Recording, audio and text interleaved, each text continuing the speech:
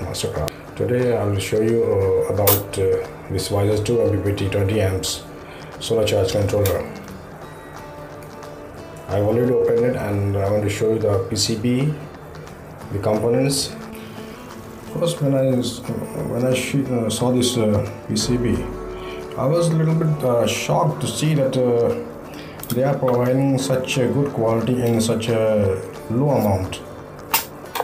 These MOSFETs are all very high quality with very low RSD on.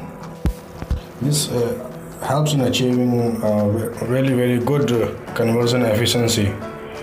And this temperature sensor also helps in regulating the temperature of this all MOSFETs, which is attached to this heatsink and senses the temperature of all these MOSFETs. So these capacitors, you can see, it's of 100 volts.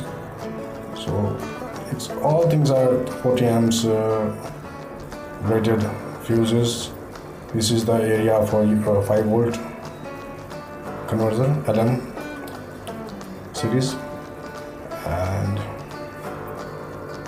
it's really nice. All components, each and every component is of a very good quality. Shunt resistor also. The wires are really very thick. Total transformer, that's also very nice. Microprocessor, which controls all these activities. And I could not find any flaw in this circuit. This 2.7 volt capacitor is used for used for time memory or retaining memory as an auxiliary supply. So all things are good in this. Even though the hardware is very good quality, but the problem is software in this model Wiser2. I'm not talking about Wiser3, but Wiser2. Wiser2 has a problem in this software. It has a bug which stops it from tracking this maximum power point. So sometimes what happens you have to disconnect and reconnect this solar wires to properly track the MPPT, means maximum power point of the solar panels.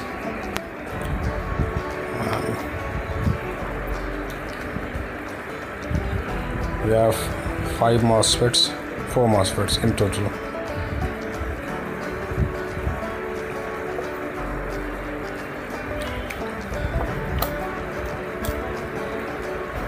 I'll show you the LCD.